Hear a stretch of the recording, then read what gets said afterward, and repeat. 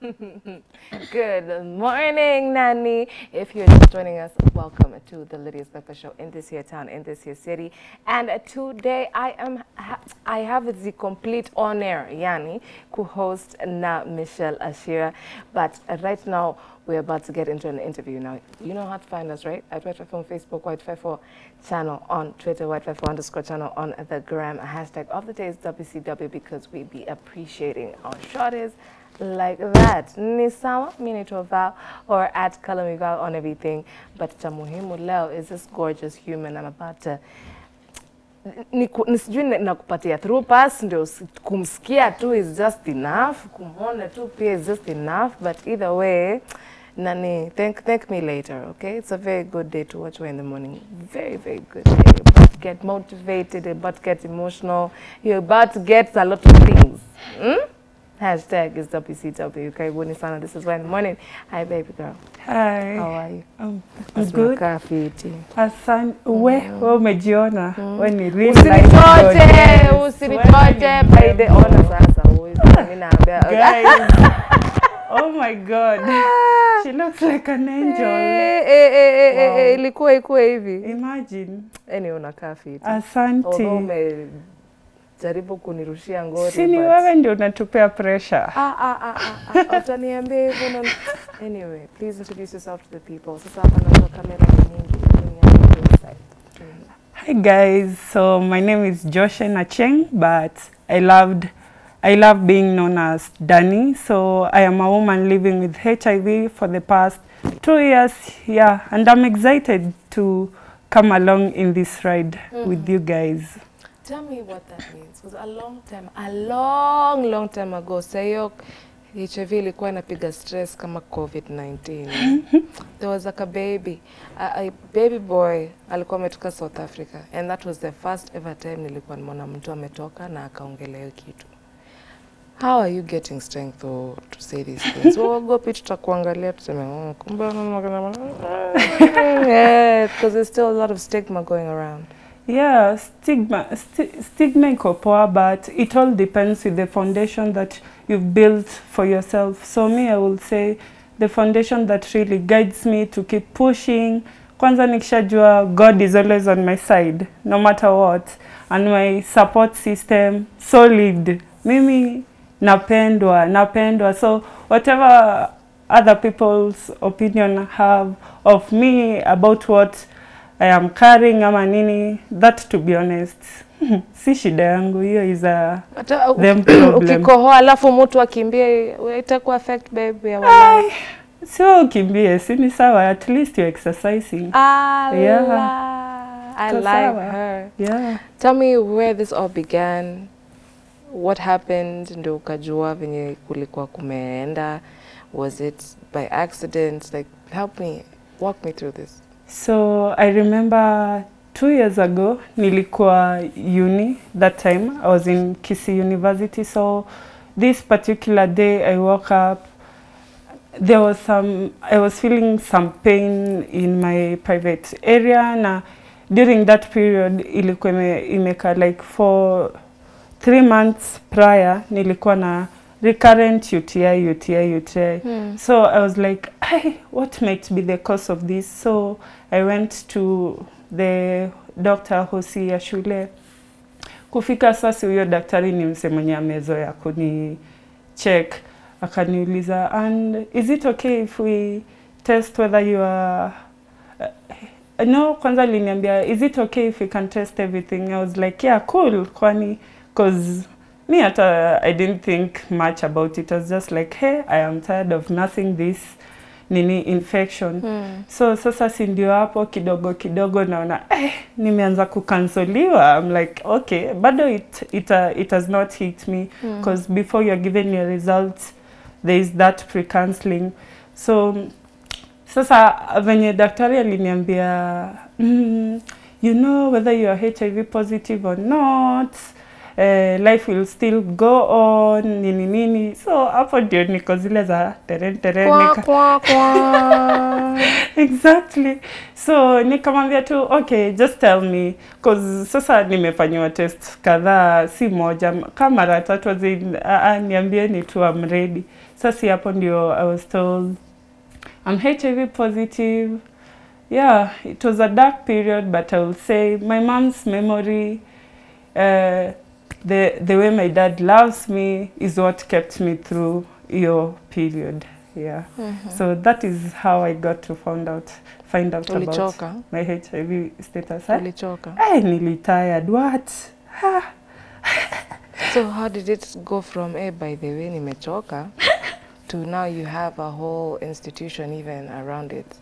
How did we get there? Naweza sema hiyo post counseling ama ndio pre-counseling, ile time yenye unapewa dawa zako ya ARVs ndio ilikuwa game changer kwangu, cause hiyo time ziukuwa kwa container fulani, so and apparently the noise in that container, hiyo dawa inajulikana, alafu Kisii, so you know Kisii has the highest rate of people infected with HIV, so kuna venye tu hiyo dawa wasi wanaijua, so daktari kuweka pepa ndani ndio hiyo nini dawa isipige kelele, watu wasijue, watu wasinijudge, ndio nilikuwa zile za no, I don't want to live in hiding, cause nilifeel hapo hata power yangu kabisa. Niko zile za spendi watu wakiwa na power over me hivyo, so I'll just have to create a healthy relationship with my ARVs, cause first si unaona niko sawa, inamaanisha they are doing a great job for me, si ndio?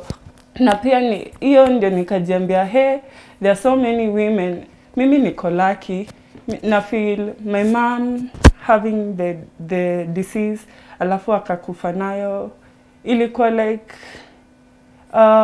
kitu poa ili happen for mimi ku experience, nijue what I don't want. Mimi I don't want to suffer in silence, na I want other girls by just looking at me, the way I live my life, ile ya vitu hazija stop, I'm still going at everything I ever dreamt of, I'm still having fun, I'm still enjoying my life. Through that, wapate strength ya ku push pia vitu zao, wasiogope.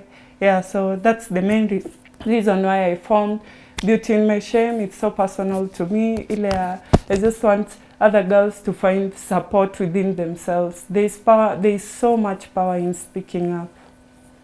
Where is the shame? Because all I see is beauty. But where is your shame? Is it that you have it, or that people might find out you have it? Where's the shame? Kwanza I've been on a break for a while, so nimekuwa nikireconsider hiyo jina, but why shame? Shame because the society attaches so much shame towards people living with HIV. Kuna hiyo shame, na sasa mimi I wanted for people to see there is beauty in that shame, because I've found out a lot of things about myself through just finding out about my HIV status, because that was the period that I felt maybe the most lonely, but not really lonely, because God was there by my side. You unanifurahisha na history ya God, but continue. Me, I love God. Same what's up. You ni hadi upigwe character development fulani ndio uende mbele watu useme nyewe God yenyewe. Continue, babe. So it's hata God mbona, so unaona there's so much grace enye nina portray, even though wase wanaweza kwa wana expect maybe ni drop shingo yangu nini, kwanza mimi am tall, yani there's just no way, yani no, it's God. Hiyo tu ndio naweza sema. Mimi venye tu niko sahi, niko na crush. Crush? Huwa ananisumbua akili. Hey. How do you deal with something so intimate? How do you start confessing things? Oh, by the way, umeniangalia pia nimekuona tunakaa fiti. And how do I get to the fact case? Now, if you want to go further than this, itabidi umejua vitu zingine zangu. So, hiyo time nili find out about HIV status yangu, lakini nilikuwa na hasira towards the men, but beautiful thing ni sikuwa towards all men, si towards tu huyu shenzi mmoja. Oh, sorry. It's okay! Tusi mtu! Huyu mse mmoja, but sasa nilikuwa zile za I've seen how venye bitterness inafanyanga mse live miserable. Me, I didn't want that for myself. So nilikuwa zile za I first want ni let go tu, ndio hata nikianza relationship ingine ikuwe healthy. Alafu one thing about me, napenda love. I love love. Love. But so nilikuwa zile za, I took like break ya, tuseme for like almost 14 months ama 15 months. Nilikuwa nashindwa tu and si kwa celibate because it was not intentional. Nilikuwa tu zile za ndakuhaga ni kama nimekufile nilikuwa tu zile za wacha kwanza nikuwe comfortable na kuongea about my HIV status because me na feel the first thing, if you like me, the first thing yenye nafaa kutoka kwa mdomo yangu ni nikwambie, by the way, I'm HIV positive. Yeah. Na one thing about God, hata leta tu mse mwenye hata ukimwambia vitu ka hizo akimbia ukimwambia hata anakuhug nini, una feel safe nini. So yeah, I guess hiyo imejibu wanipengti na unajua I know. Sasa hiyo ndio hapo ndio kiburi inatoka. Wait, when baby girl, where are you? I am a baby girl. Ringeni. Y254 on Facebook, Y254 channel on Twitter, Y254_channel on the gram. Hashtag is WCW. Mi mngeniacha tungeendelea na hii conversation hadi kesho. But it is what it is. It is what it is. What has been your best or your favorite memory from all this nonsense? Ni nini imefanyika kusema yenyewe God yenyewe ulikuwa na purpose hapo, ulikuwa na plan?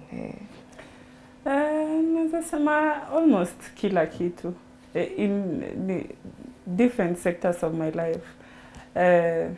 Love, sitaki niongelele sana but kona moto imenijenga. Pia tukukam leo.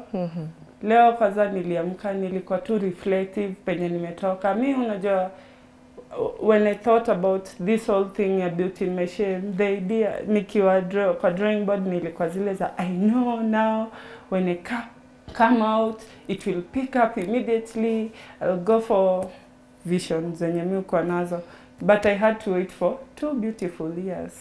Na hiyo 2 beautiful, look at the beautiful in that. I know, through hiyo 2 beautiful years nimejijenga, as in developing, so develop so much ile I don't think hiyo opportunity ingekam hiyo time ningekuwa hata na strength ya kuongea boldly venye naongea saa hizi.